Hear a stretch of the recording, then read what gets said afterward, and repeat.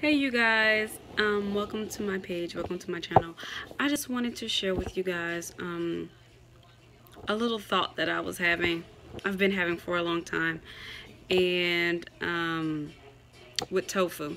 Now tofu, you can actually make your own tofu with chickpeas, chickpea powder and water and salt, and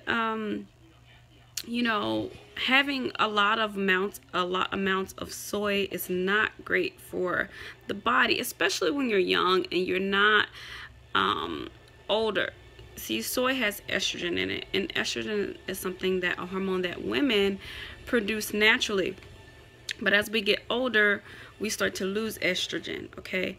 So, and a lot of women who have cysts, polyps, and fibroids, tofu, soy actually fuels that. So that is one reason why it is not a great idea for you to consume it.